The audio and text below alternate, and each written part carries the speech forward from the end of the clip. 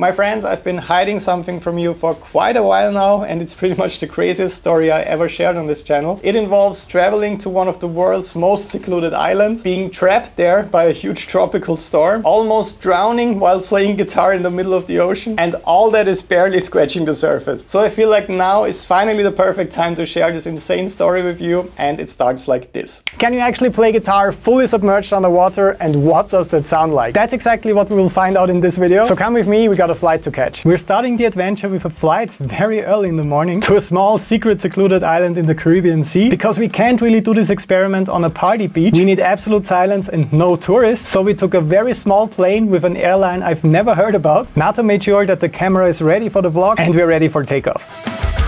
Upon arriving, I loved checking out the very small airport, and as you can see, I'm bringing quite a lot of equipment with me. I'm bringing a special underwater camera to capture both the video and the audio tracks, and also some underwater headphones so that I can have a click track in my ear to play the song. Because the main goal is capturing a full music video underwater. Let's see if we can do that. Upon exiting the small airport, we were greeted with this vehicle. We were driving for around 3 hours and I got to check out plenty of the amazing Colombian countryside. I was a bit worried about my seatbelt though, but that was the best one I could find since all of the others were broken. On the way we took a quick stop to get some water for $2,550. That's pesos, of course, not US dollars.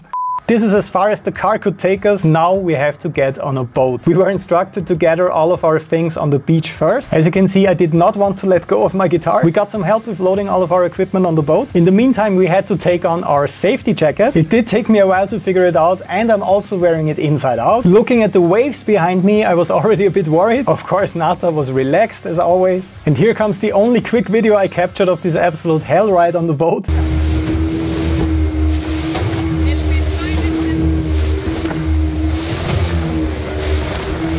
After surviving this very bumpy ride, the beautiful island started to appear out of nowhere. But looking to the left, I got a little bit worried again. It looks like there's a giant tropical storm raging out there, and I really hope this one doesn't reach us. On the island we started settling in by checking out our finca. This was the spacious and really nice room that we had. What you can see here right away is the big mosquito net above the... Are you gonna show this? No. What you can immediately see right here is the huge mosquito net placed above our bed. This one is really important, especially during the night, so you don't get eaten alive. Some storage space for my equipment, and most importantly, a fan, because it gets really hot on this island. As soon as we wanted to start capturing some underwater takes, it started to rain. So it does look like the storm is heading into our direction, which is kind of the worst thing that can happen to us on this island, because with the rain there also come the waves. As you can see, it's pretty much impossible for me to capture any kind of underwater guitar playing with the raging winds and waves we have right now. But we tried to stay positive, and it was time for my daily nighttime ritual. This is a very famous Colombian soap. You have to make sure to put this on absolutely every body part if you don't want to get stung to death. Right, Mango. We spent the rest of the night looking out into the dark ocean, hoping that the storm will pass quickly so we can finally capture our underwater guitar takes. So guess where the modem is? So yeah, we tried our very best to get some internet and reception on this island. And apparently the best way of getting reception is putting the modem as high as possible. It's in the tree! Since the weather has only improved a little bit, we still couldn't capture any footage. But as we went to bed, we knew that tomorrow is going to be the day. And great news, it looks like we were right. This is not the calm before the storm, it's the calm after the storm. I could finally take my guitar and we were heading down to the beach. We decided to film out there to the right because there's no one swimming there. Heavy enough?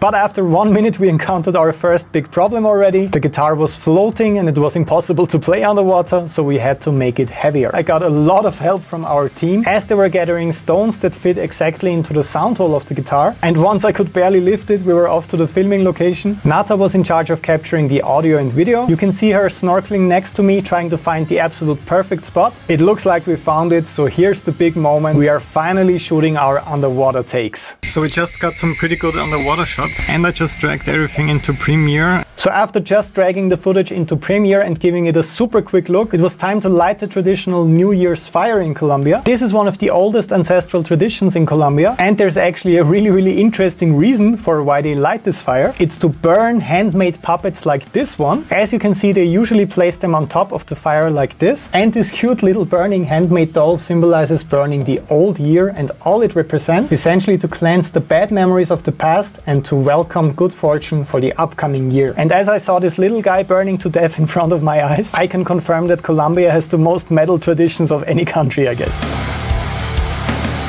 So on the next day I was still sure that I got the takes of a lifetime underwater. So before checking out the footage further, we went on a trip into the town. Upon entering the very small town on this remote island, I was quite surprised to find it completely empty. Maybe everyone is still sleeping after New Year's Eve. We found a cool turtle sanctuary. They are not making turtle soup right here, I promise. They are nurturing and protecting them and finally releasing them to the wild. I also saw a sloth on my way home. I've never seen one of these. But I know why you clicked on this video. You're wondering what's up with those underwater takes. Well, when we finally sat down and checked them out in detail, we were in for a very rough surprise. Pretty much all of the footage we shot was completely unusable. The water appeared to be really clean and transparent when we were filming, but it looks like the camera is telling a different story with all of the turbulence and sand particles. And we were also not filming close enough, so the camera did not pick up any sound at all, except for this.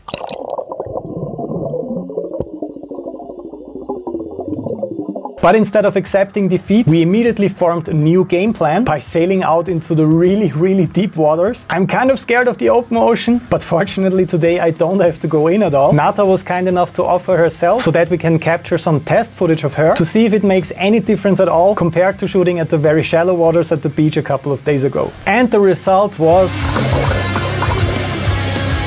absolutely unbelievable and quite stunning. I honestly can't believe that this is the same camera. So when we compare the deep water shots with the shallow water shots, I think we have a game plan. I have to take a deep dive into the ocean as well. So today I have to conquer my fear of the ocean. We're about to go out into the deep seas to record the final takes. Okay, so no more excuses. It was time to head out again with the sailboat. Once again, I had the amazing support of our team. We needed quite a lot of people for this project.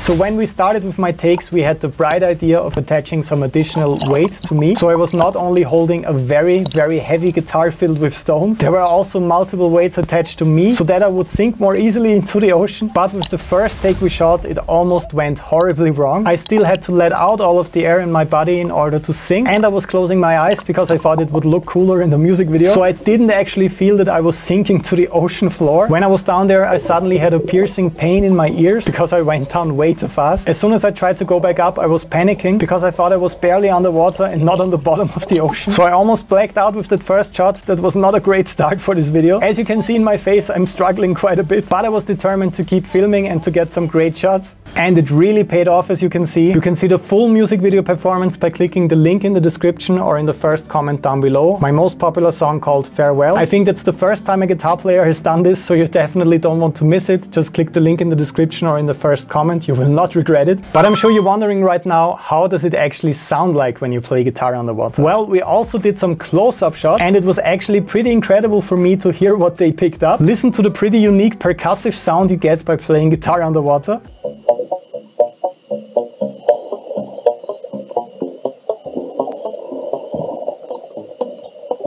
If you know my song Farewell that I'm playing right here, I think you can even identify it. I didn't think that sound would travel like this underwater. So with this video, I can finally prove it is possible to play guitar underwater, and it actually sounds pretty cool. Alright my friends, make sure to click the link in the description or in the first comment below this video to see the full underwater performance. It's quite a sight to behold and you don't want to miss it. So head over to this video right now, you will not regret it. I'll see you over there. Have an awesome day. Bye bye.